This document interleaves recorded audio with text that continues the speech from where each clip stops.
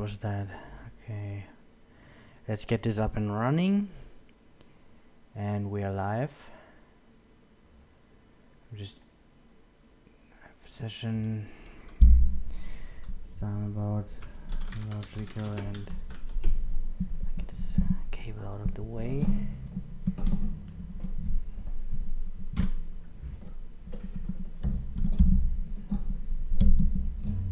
This time about logical and physical join operators. Just save that real quick.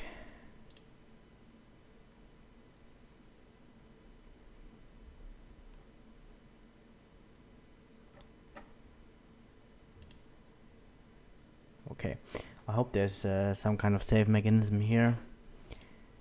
We can edit this later. Okay, this time it is about logical and physical join operators. So the agenda I didn't really point out in a PowerPoint, but we were first dealing with logical join operators. So we were talking about nested loop join, merge join, and the hash join. They're the most common joins, not only in SQL Server but of course also in Oracle or other DB systems.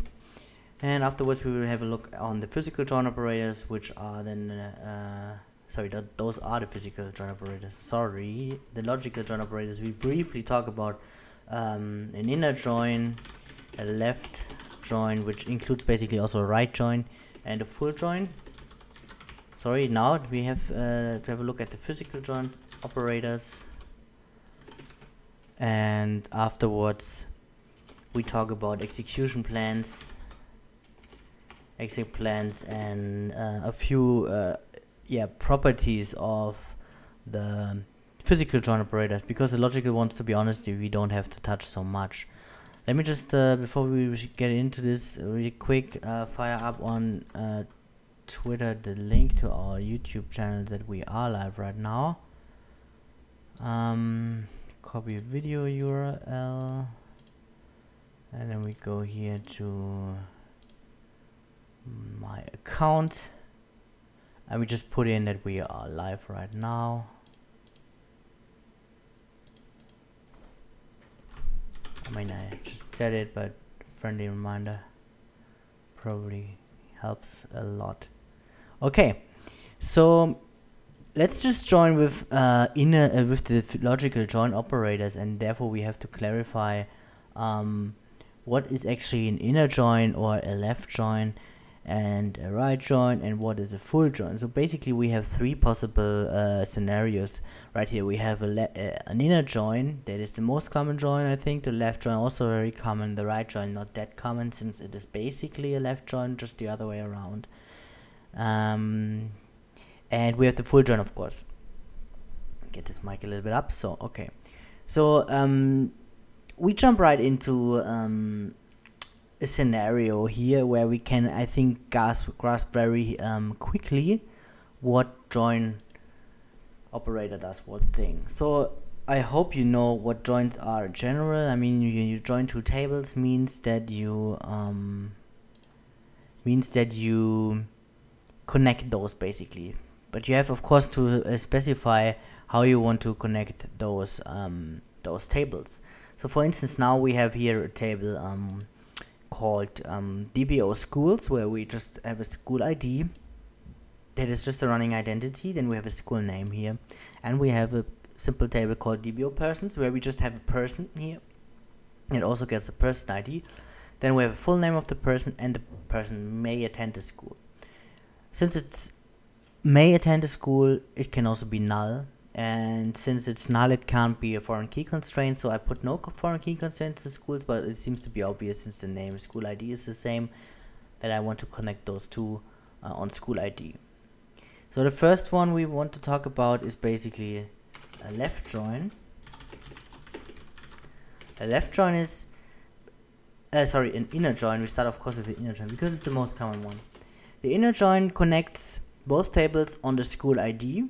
Let's just type this real quick. We select everything from DBO persons, call this A, and we join it with the schools table on the column school ID. And a join is the same as if I would type inner join. So no matter if I type join or inner join, it is always an inner join. So what this will now do is it will connect, it will list every person and every connected school, but only if they have a connection partner. That means, let's have a look at the person. So look, we have Jedi Academy, Sys Academy, and Beer Academy. Okay, so this is obviously getting ID 1, 2, and 3. Then we have Luke Skywalker with ID 1, Darth Vader with person ID 2, and we have Arthur the Lich King with obviously ID 3. But let's just build those tables and we have a look on them. First on the persons table, we see here, I hope you can see it, I put the resolution a little bit up. We have here, okay, person ID 1, Luke Skywalker, attends school ID 1, person ID 2, Darth Vader, attends school ID 2, and Arthur the Lich King attends no school at all. And we have also the schools table. Let's just have a look at this real quick. Yeah, it's not actually quick since the server is remote. And okay, we have B Academy with school ID 1, Sys Academy with school ID 2, and B Academy with school ID 3. If we now connect those together, we will quickly see that Arthur the Lich King has no match on the schools table. Hence, he won't be displayed here. If you can see here, you see Luke Skywalker connected through the school ID with his Jedi Academy, and we see Darth Vader here connected through the school ID with the Sys Academy. And inner join only displays a result set that actually had a match on this criteria here. And since the Darth Vader, Arthur the Lich King and B Academy is not assigned to any of it, we won't see either. This is basically an inner join. Then let's come to a left join. We have to put it explicitly, a left join here. A left join coming from persons over schools means that we list everything that is in the DBO persons and we have a look at the schools table. And if we have a match, then we put it. If we have no match, we just don't put it. But we still put the row from persons. We don't just let them disappear like we did it just before. So a left join now should also display Arthur the Lich King with school ID null and school name null. Yeah, right, there we have it. So, but it is not swallowed this row, this is still visible here. So now we still don't see the B Academy, right? So this is because we come from the left table, so this is the persons table in this case. And it doesn't have anything to do with the B Academy, so we can't display it. We could go now the other way around. We don't go to every list, to every row of persons table and display a matching partner if there is one and just null if there's nothing. We could also do the same with the schools table. So we go through every row of the schools table and match and output the row if a match is there. So then we have to put here a right join, because then we come from the right table and do the same thing. And as you can see here, then we have exactly the situation. We start with Jedi Academy, we find Luke Skywalker. We start with Sith Academy, we find Darth Vader. And then with B Academy, we don't find anything, but we still display it here. But here we have nulls because we can't find anything. Problem now is that we don't see the Arthur the Lich King anymore. So now there's a combination basically of left and right join. And this is called a full join. A full join basically is a left join and a right join and those result sets combined. So now we see everything. We see Luke Skywalker with his matching school. We see Darth Vader with his matching Sith Academy. We see Arthur the Lich King has no match, and we see the B Academy with no match. So with a full join we basically see everything. It's basically the opposite of an inner join. Well, an inner join would only display us the first two rows. Full join would display all four rows. This would be a left join and this would be a right join. So since this is actually very easy and you can find many information also not on my channel yet because I didn't focus on logical things but more on physical join operators here, you can still find it everywhere. It's really basic understanding of joins. So if you are interested in more stuff then and you really want me to do something about logical join operators, feel free to ask me and I will do it again in a dedicated video, of course. So since this is more or less clear now for you, hopefully we can switch over to physical join operators. And let's just have a look at the agenda real quick. So we have here the nested loop join. This is the most simple join, the merge join, and the hash join. So for nested loop join and merge join, I don't have so much to say. We will see a small PowerPoint I did once with an example real detailed, but I don't prepare so much bullet points for this.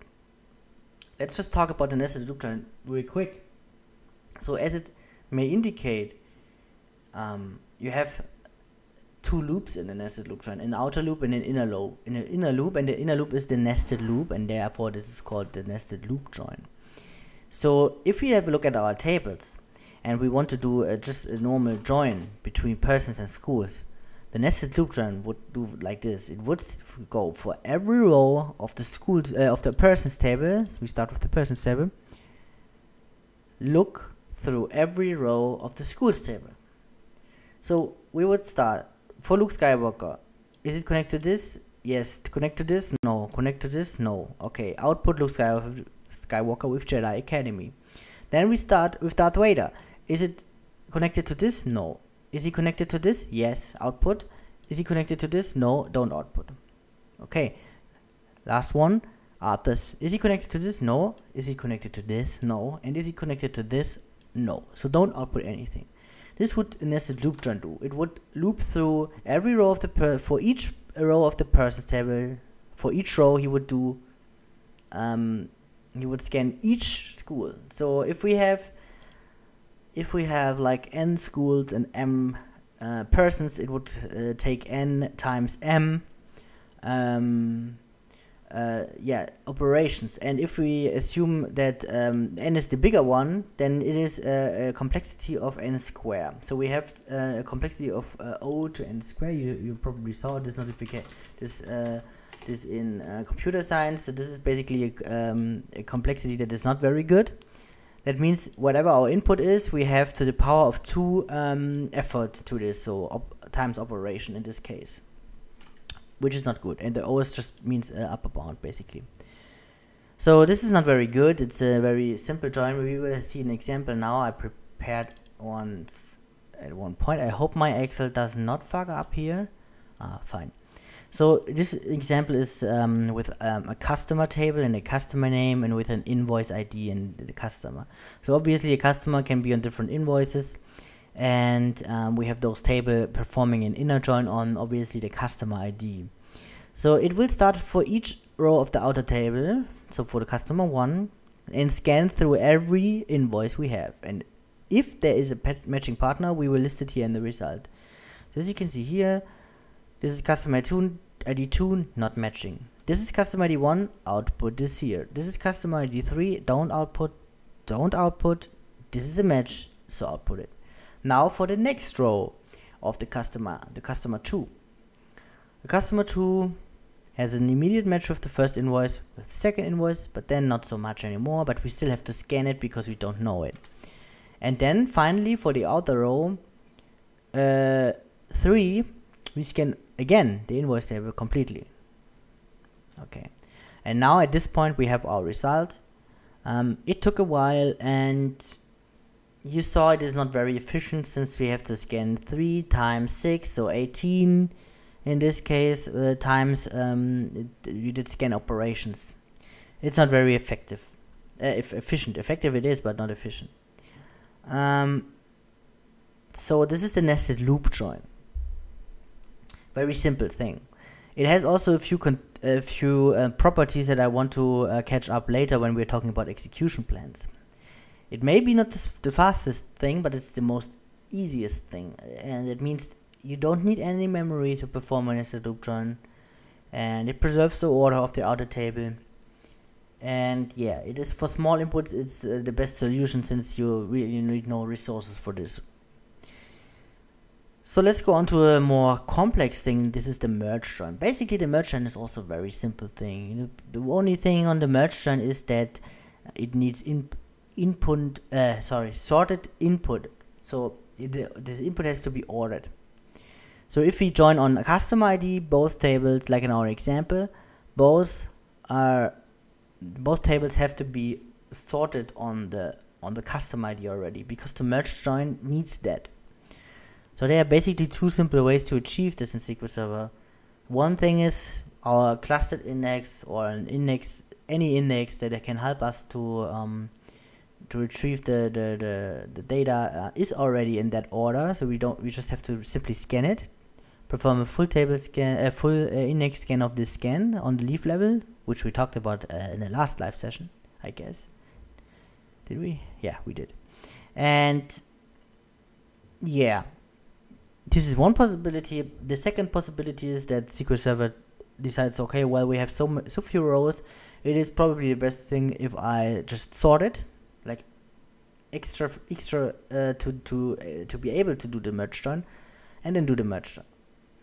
I also have a small example for a merge join. So the same tables again, and the customer ID is the join criteria again.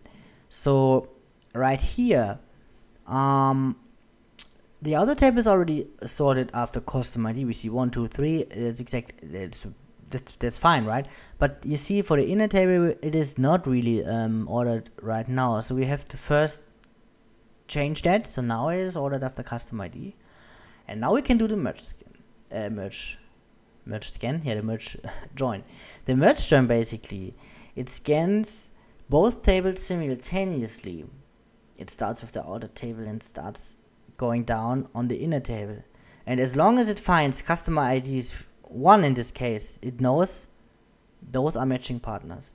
As soon as the second table sees a customer ID 2, it knows, okay, all my customer IDs, since it is ordered, I already read. So now we have to move on to custom ID 2, and then the other table also switches to custom ID 2, and so on and so forth. We see this in this example right now. So we start with both tables in the first row, and we see right here there's a match. Then the second table moves its pointer. It is still on a custom ID, so we know, okay, this is also a matching partner.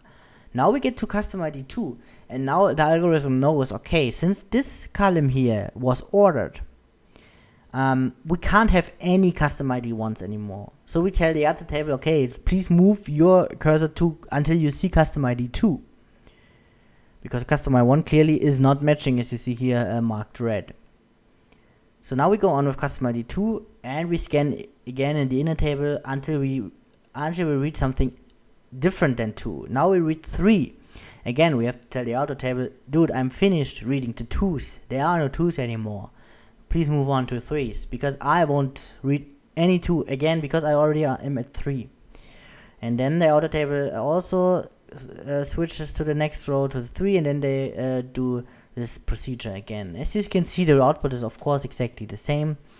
It is just what you also saw is that we just scan each table once. In a nested loop join, we scan the inner table as often as we had rows in the outer table, but for a merge join, we only scan both once. Of course, downside of it, we need sorted input, and the merge join itself doesn't really take needs any memory normally, but of course the sort operation that we may need before it to have those the sorted inputs, that of course it will need memory.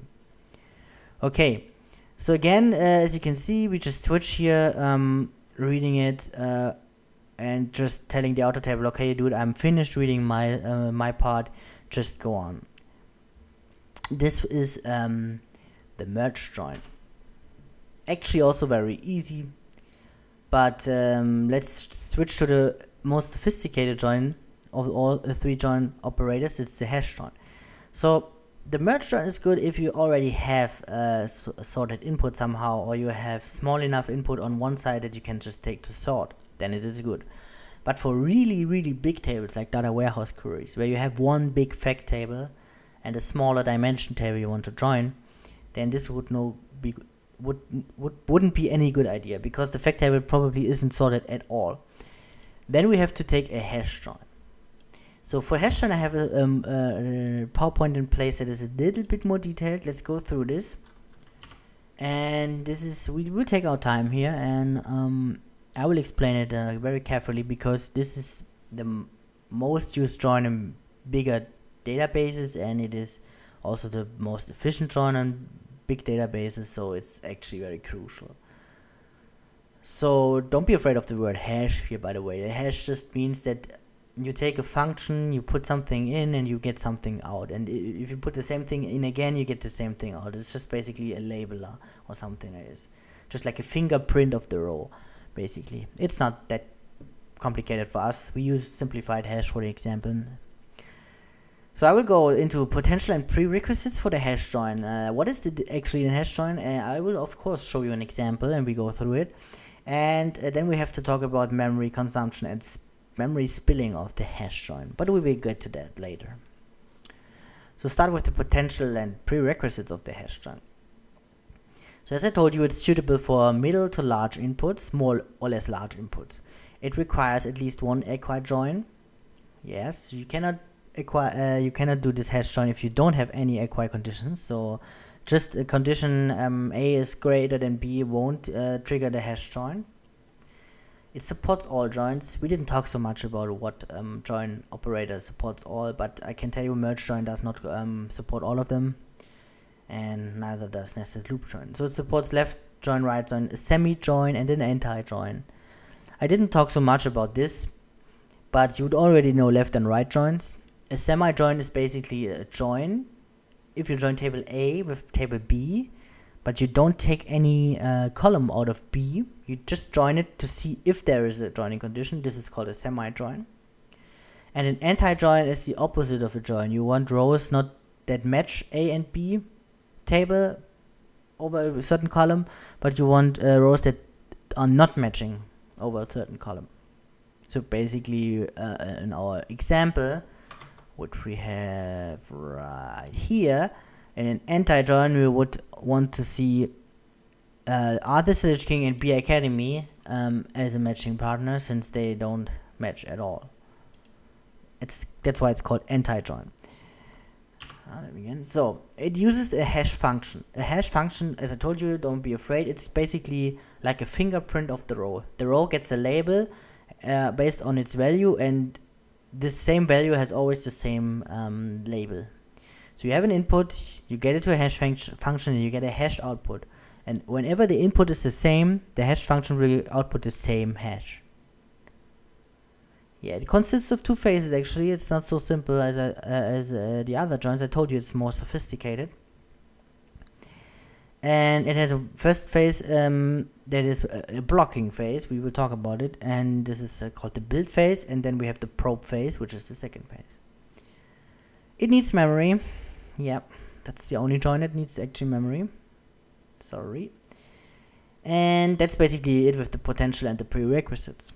Going on with the definition of the hash join. I already spoiled you. It is a build phase and a probe phase. In the build phase, we build a hash table. That means for each row in table 1, we calculate a hash value of the acquire join columns. So of the join columns that are joined with an acquire join, we take this and calculate a hash value out of it. As I told you, if you have a 1 putting into the hash rate, get a certain label, and the 1 will always get the same label. We will see this in the example. Don't worry. Second in this phase is we store the row in a hash table, and we use the calculated hash as a key.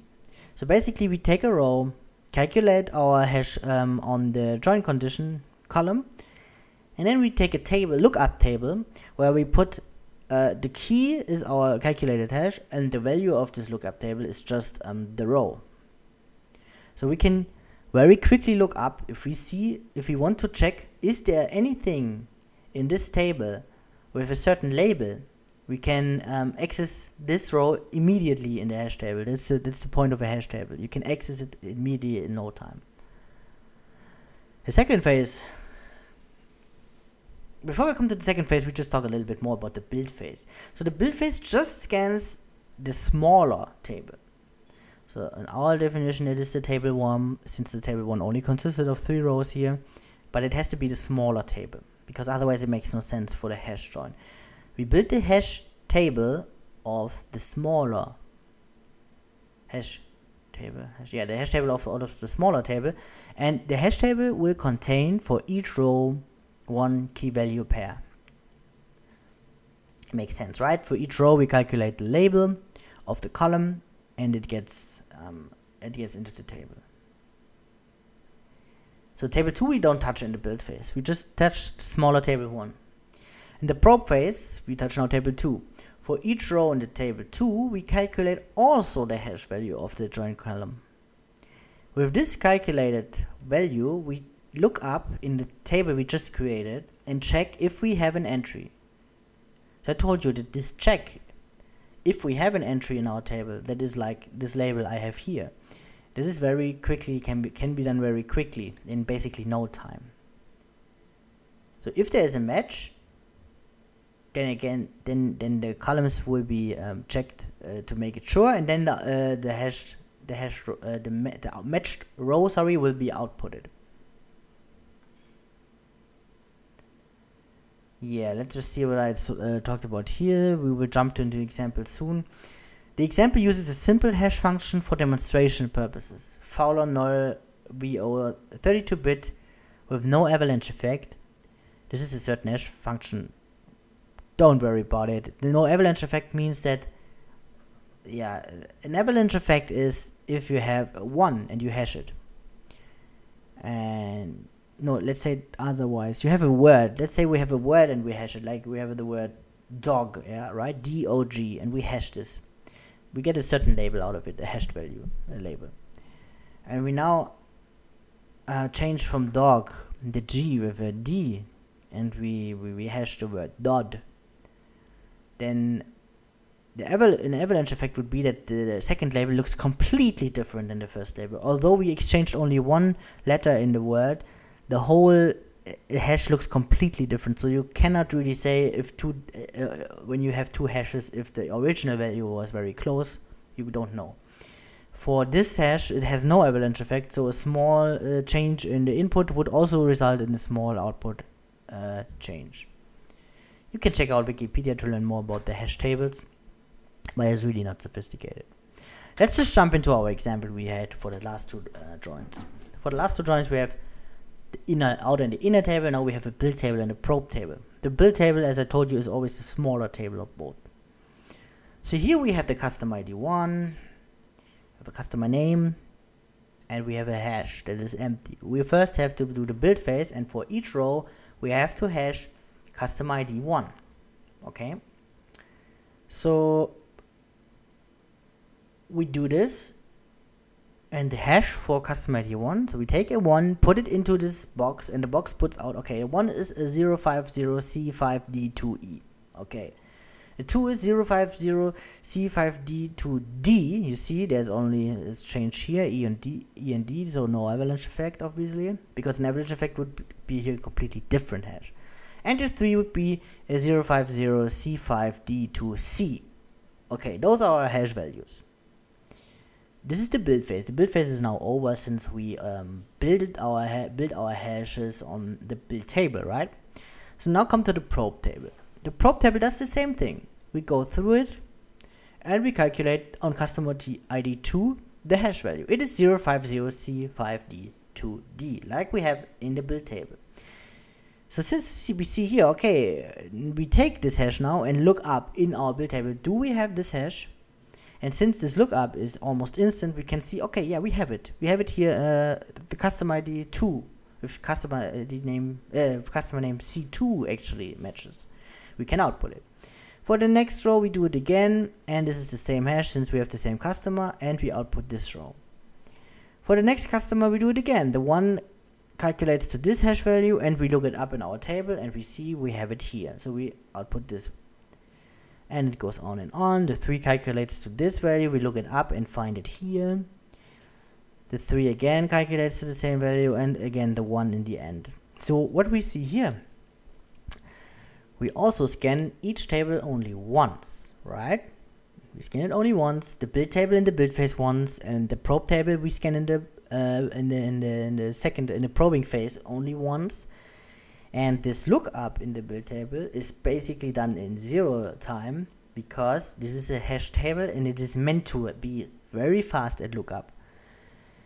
You just have to believe me this, because I can't really go into detail how a hash table is actually implemented. It is a binary tree that is very effective in doing such things. I don't want to go into details, but you can basically think of it as a B tree. A B tree where you can just slide down and seek on the values. It's basically the same. So here we have, but it is it's basically the same, but it has nothing to do with our B trees in our SQL server. Don't be confused. So the hash join has the good thing that we also have, like in the merge join, to scan our tables both only once. But the good thing is here, we don't have to sort our input. It does not need to be sorted. The only downside of a hash table, of a hash join, really is that we have to build this hash table, and the bigger the smaller table is, the more memory we need. And if we have like 10 joins in one statement and we have much data, we need to build 10 hash tables. It can get quite messy with memory, but normally it's a very fast way to join everything. And also we don't need any indexes on the join columns, because it would make no difference. We have to scan both exactly once. It would make no difference if we do this on an index or not, because we obviously have to dig through all of the rows for both tables and for both phases, so it does not impact us really if we can use an index on it, which is a good thing, because in data warehouse queries you often have big tables with many rows. You can't put really effective indexes on it often. Okay, so let's just talk about a little bit the downside of this thing, or maybe what with the memory is, because it's basically the only join that really needs memory. So the required memory is guessed using the cardinality estimation, that is the statistics of our tables. So if we have two tables joined, we can relatively exact guess how many rows we have. Okay, if we have two tables, we exactly know it, and how many memory we'll need exactly, we can guess it. But if we have like 4 rows, 4 joins in a row, for the 4th join that depends on 3 other joins before, we cannot really guess how many rows will be there after 3 joins. So we can only estimate this, and the estimation gets worse and worse the more joins we have. The smaller table with the build table. The problem here is that when we guess like the 5th or 6th or whatever join in a row, we probably don't know, and just randomly widely guessing how many rows will come through and how many rows we have to store in a hash table. So the chances of the hash table being not big enough because we guessed wrong is very probable. So if the memory is not sufficient in the build phase, the hash buckets, that are the entries of the table, that we cannot hold into memory anymore, because we have this table simply got too big, we guessed wrong. Those buckets get written to disks, okay, to a disk. It's a work file in tempdb. It's not a memory, it's not somewhere magical, it's in tempdb, okay. So this is for the build phase. If the memory is not sufficient in the probing phase, then it goes like this. If a target hash bucket is on disk, from this spinning operation right here, we write the probe row also to disk. We don't do anything with it. We don't compare it with the buckets we wrote to disk. We just put it also on disk. After our in-memory probing for our batch is over with the things that we could hold in memory, we load the spilled rows and the spilled buckets to the memory. We recreate the hash table that we, in the step before, put onto the disk, and we load all the rows we put to disk. And now we do the same algorithm again. We build a hash table from the things we outsourced before, and we go through every row that we outsourced before, and then we do the output. This process is redone if now also the memory again runs out. If this runs in a loop and we just simply have too few memory or too much rows, the last straw is a bailout algorithm that I don't want to talk about here, because it would kindly blow probably blow a little bit over the target here with our session, but this is not effective or not efficient, but it will terminate in the end. So this is the thing about a hash join. You need that memory for the table, and if your memory is not enough or your table is too big, you have spilling, and then it gets not so much efficient because you still in the end will only read every row from every table once. But the thing is this putting to disk and putting back to memory thing, this swapping, right? This is the worst thing you can basically do, because your I/O on your disk is very slow, and this will slow down your whole join, and it's better if it does not happen often. So for hash join we have different patterns basically. So see, let me just exactly. So we have a left deep join. That means hash join 1 is here. We scan the table, we scan that table, we do the hash join. Hash join 2 has an left input from hash join 1 and a right input from the table, and hash join 3 on top of that has the input from hash join 2 for the left side and the scan for the right side. So I think the left side is the building phase, and the right side is the probing phase. So in order to probe this right input, we have first to scan and build the hash table from the left input. Same for hash join 2. In order to probe this input here, this table, we have to wait for the output of the hash join to build our hash table on top of that. And same goes for hash join 3. We have to scan first. We have to wait for the output of hash join 2 to build the hash table. Okay, let's just focus on the left deep join. Here we see it. The left side is the build phase and the right side is the probe phase. Those hash joins are all full blocking. This is because the hash join 2 needs to first build its hash table, and its hash table is, as you can see here, dependent from the previous hash join. The same for hash join 3. So each hash join 4, 5, 6, if you do this more over, you see all need to wait for the previous join. That means they are all full blocking. They can't run in parallel or one after another, or they can't be streamlined. But the good thing about this, the memory for the hash tables can be shared. What does it mean? It does mean is, when the hash join 1 is over, we have all of the input for hash join 2 table, but we don't need the hash join 1 hash table anymore. We can free the memory from this one, because we don't need it anymore. We built a table here and we can scan the input. If this is done, we feed it to the hash table for hash join 3, and we can also get rid of the memory and reuse the memory.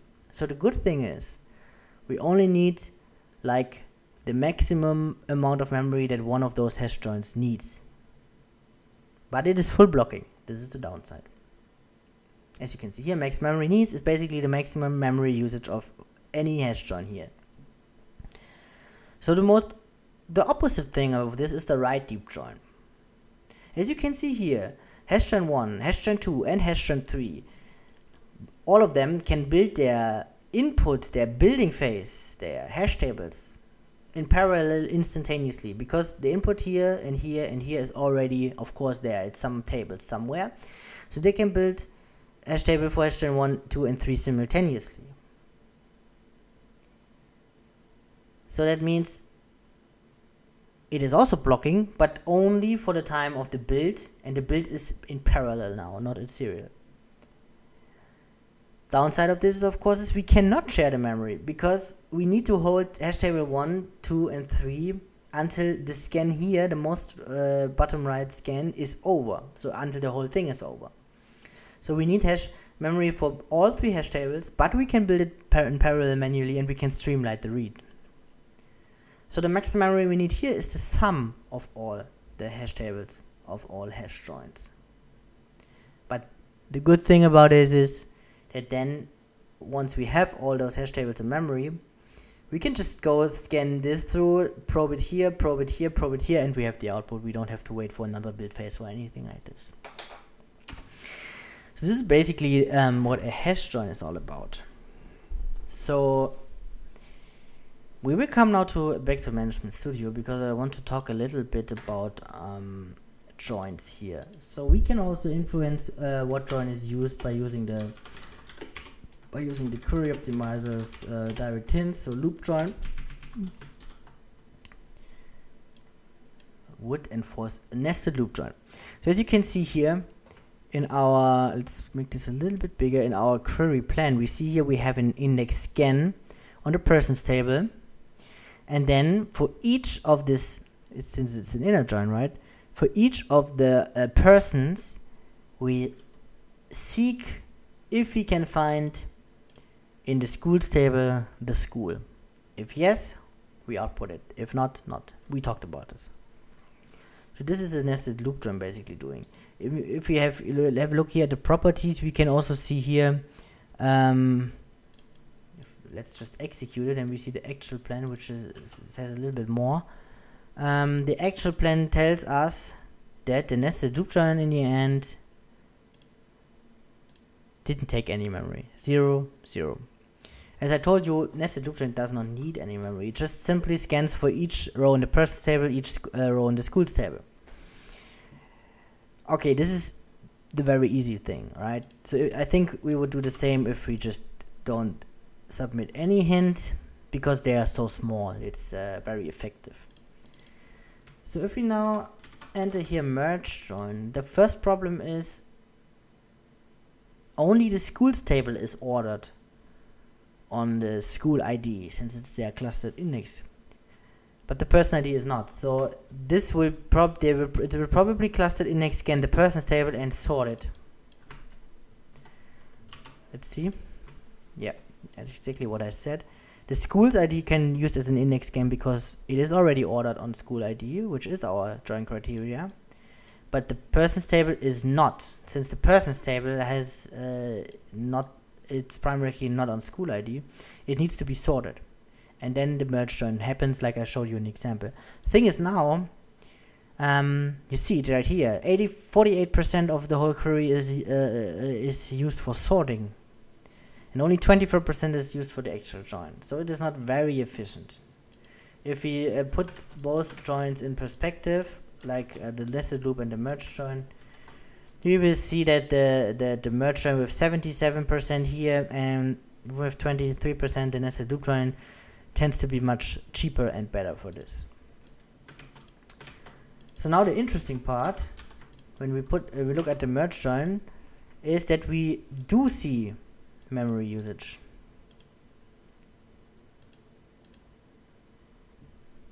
Requested memory, granted memory, 1024 kilobytes. So 1 megabyte was used for the sort operation, not for the merge, but for the sort operation. I can't prove it to you, but just believe me.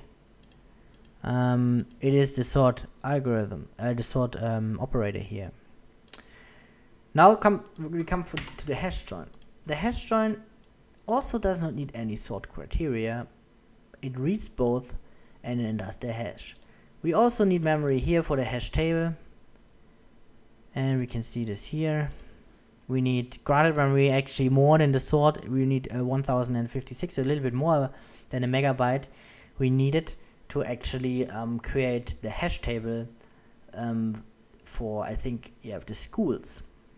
So the school table was the build phase and the persons table was the probing phase. So yeah, you see also here in the properties, you see here on the downside, I can't really go there with my mouse cursor because then the whole pop-up disappears, but you can read the hash key probes in the bottom. Test DB, DBO person school ID. And the probe residual was school ID from schools table and school ID from persons table, of course. So you see there the hash keys probing was on the person school, which also tells us that this persons table was the probing table and the schools table was the build table. Yeah, so that's basically it. If you compare all of them with our execution plans, you see that the nested loop join is the cheapest one. It takes only, if you put all of them in comparison, it takes only 13% of the costs, and the most expensive would be, yeah, it is not so different actually. The hash join is a little bit more costive than the merge join, but both of them are two big guns to handle such small tables. So that's why also SQL Server, if you don't put any option, will take the nested loop join, because it is simply the cheapest, as you can see here. If we now go for worldwide importers for those big tables, here we have facts and dimension tables, so real big data warehouse queries.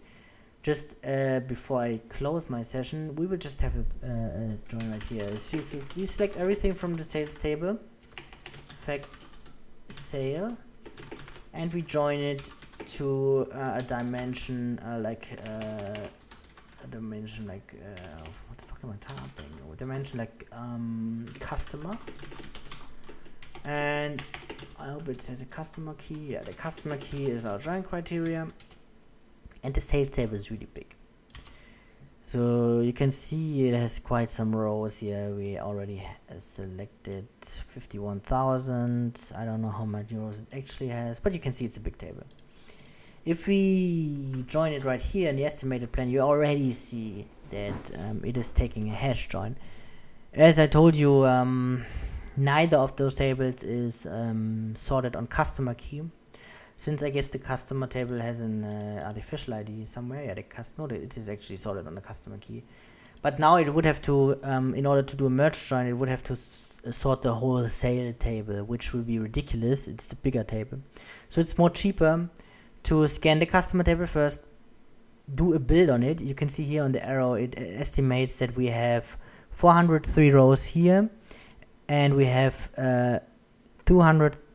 approximately 228,000 rows in the other table. So it's much cheaper to build a hash table on this table, and then just take every row here and probe through the table. You can also see it here. Hash probe key is the fact sale customer key. So the fact will be probed against the build table that we have right here. But this is very effective. I mean, we can just actually like add a where condition if we only want a certain customer. I hope customer key is integer, so we just take customer 1, is it? Yeah. So this will, yeah, it took not even a second, and it outputs 406. Like if we now specify we want a loop join, a nested loop join. So I mean, just look at the estimated plans. Okay, maybe we should get rid of this where condition. This is too good for him. Full join. A full join with hash key. Let's just run this for a moment and see how much time it needs.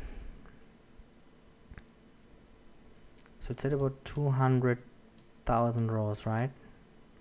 What's the approximation?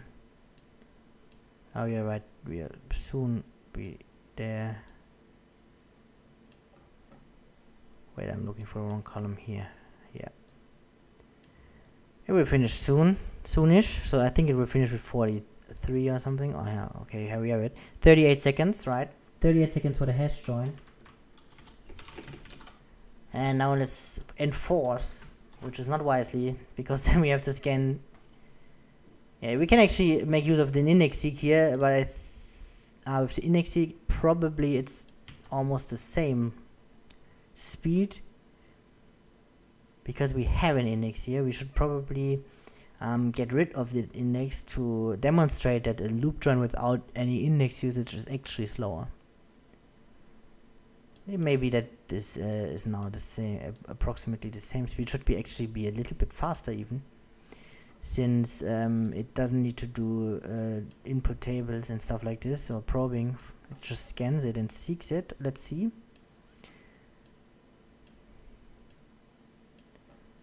Will be probably the same thing. Yeah, 39. But this is just because the dimension customer has a customer key that is already triggering the index seek. So if we just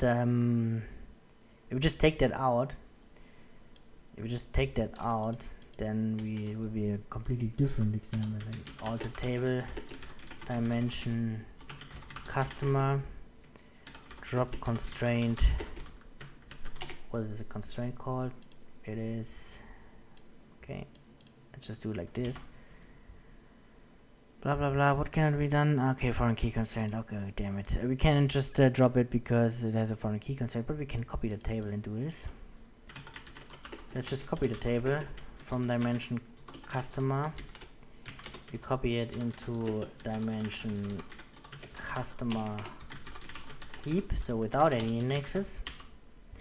There we go. And now we do the same thing again with customer heap. Just refresh the cache so it knows it, and let's just first do again the heap the hash join to see the result here.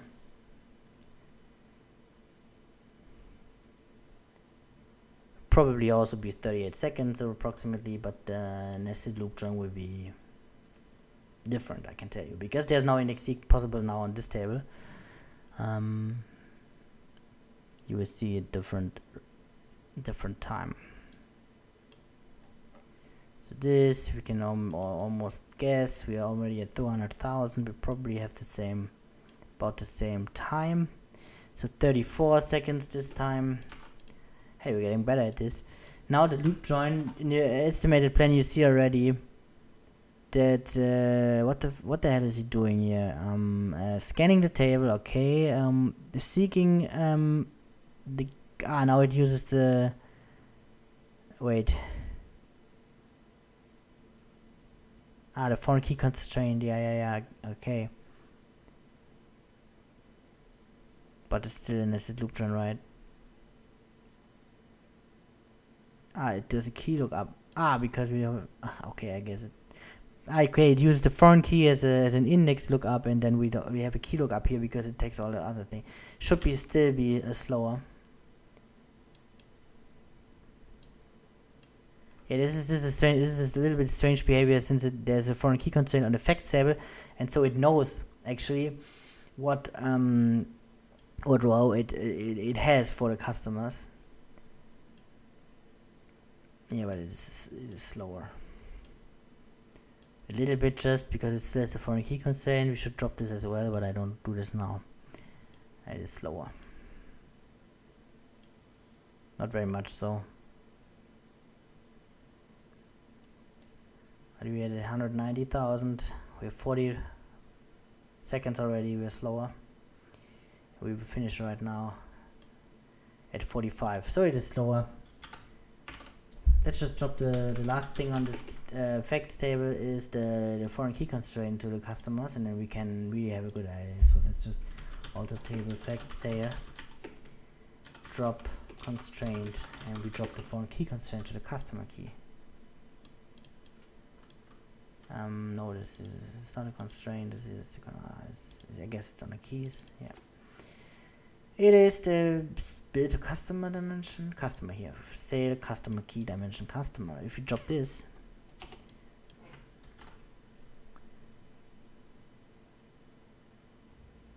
it is still indexing on something. Jesus, what is it indexing on?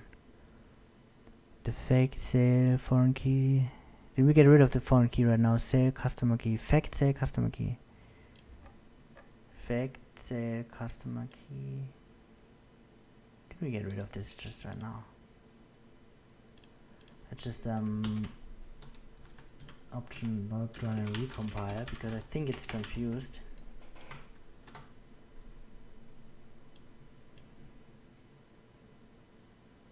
Fact sale FK fact sale customer key. It's an index or what? Yeah. Still an index. Jesus, what this table has really everything. Alter no, this is drop index on. So let's just drop also this index. Jesus Christ, what the hell does this all have on fact sale? Just drop everything we have right here. Okay, fine. So now it should. Now this is what I wanted to see. A nested loop join. It takes 90% of the time. So let's just run this. So the 45 seconds we can basically forget because it still used an index that was there I didn't know about. So now this will really take some long. Took a while for me. I was not prepared to do this, to be honest. I was just randomly thought it would be a good idea. Jesus Christ. This is probably again faster because of the cache effects. This is faster than our hash join, but it shouldn't be. It's about hash effects now we're talking about. Yeah, that's the problem when you do some performance analysis without preparation. You get screwed up numbers. Because now it seems that this is the same time that we used for the hash join, which is not. So since nobody's watching at the moment, I will just play a little bit.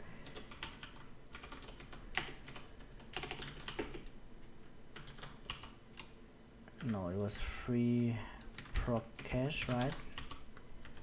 And drop clean buffers, right? Was it? Yes. Let's just run those before we run our statements. And we run checkpoint. So this is to the attempt to completely clean our buffers before we run those tables, those scans. And now I would really be surprised if this is really faster than. It seems to be the same speed. Maybe it's not big enough to see the difference in hash joins. No, it's no. This time it's really slow. Yeah, it was cache effects. So now we have a really good. Maybe I should edit this video and cut the part out where we just talked crazy shit. No, it's again at 200,000. Too fast. So yeah, obviously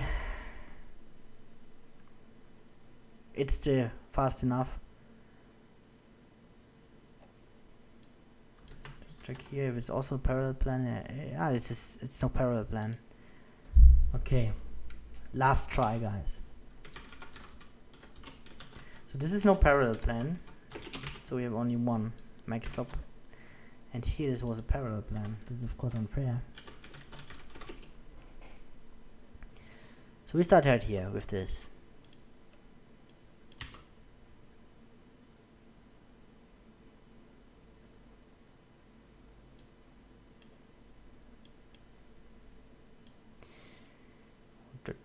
I expect 30 seconds, 32, 34, something like this. Looks good. So max stop 1 means maximum degree of parallelism is 1, so we have only one thread running the scan, one thread running the other scan, one thread running the hash. And it seems to be we are finished at 35. Okay, it's 35 with this setup. So with the same degree of parallelism, that is no parallelism, serial, so one thread for each operator, we run now this nested loop join. And I'd be damned if this is faster now.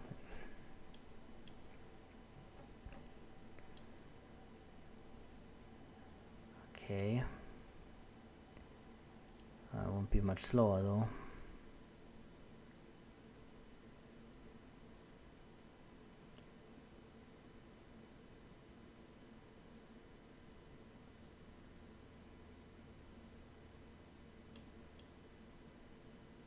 Okay, 30 seconds. We won't make it. It will be finally slower. So you may think I just tweaked it so often that now it is finally slower, but no, this is actually the same conditions. Now we have only one thread, maximum one for both. We don't need a loop join here, and the recompile we also don't really need. It's just for the plan to be recompiled. It has nothing to do with the execution of the query. And we see right here it is faster. We have over 50 seconds right now, and this is exactly what you can see if you directly compare those two. So it will finish about 1 minute or something. Let's just finish it and write down the time. It will be 1 minute, whatever. So 1.8. And now with the same setup, I want to do a hash join. A merge join. It's the last one we have to tackle. Also with maximum degree of parallelism 1 to make it comparable. Do this shit before, and then let's just roll. The query plan looks sort on both tables. This is basically nothing because it is so small, and then we have the join. This should be also very slow. So start outputting. Let's see how fast we are getting to this. Actually, it's comparable to the hash join, which is okay, which makes sense. As long as the rows are sorted, then it is probably the same speed or maybe even faster is possible. So yeah, it finished also very similar to the hash joins. It's actually a little bit faster even the setup. So this is nothing unusual. Downside is just that you have to sort it and you need memory for that sort, and if the sort is somehow a little bit bigger, it can be slower to do a merge join. Okay, that's basically it. We look at our agenda. We talked about logical joins briefly. We talked extensively about physical joins, and we had a look at some execution plans and even did some performance comparisons. And I hope you guys have a good feeling now about joins, and if you have any question about joins, be it logical or physical operator, just let me know. I can of course do another live session or a dedicated video to cover something, or also if you have enough questions, if I get any question or I get like 5 or 6 questions, I can also do some sessions maybe in the week for like 10 minutes, 15 minutes, clarify some questions, no problem. I'm open for any feedback. Thanks for watching. I probably edited this video a little bit because we spent so much time on the performance part, but I will upload it in the end. So thanks for watching and see you next time. Next Sunday I will do another live session at 8 p.m. Central European Summer Time. Topics still to be announced. I think it will also have to do something with execution plans or maybe something else. I don't know. I will broadcast it during the week on Twitter. So bye, thanks.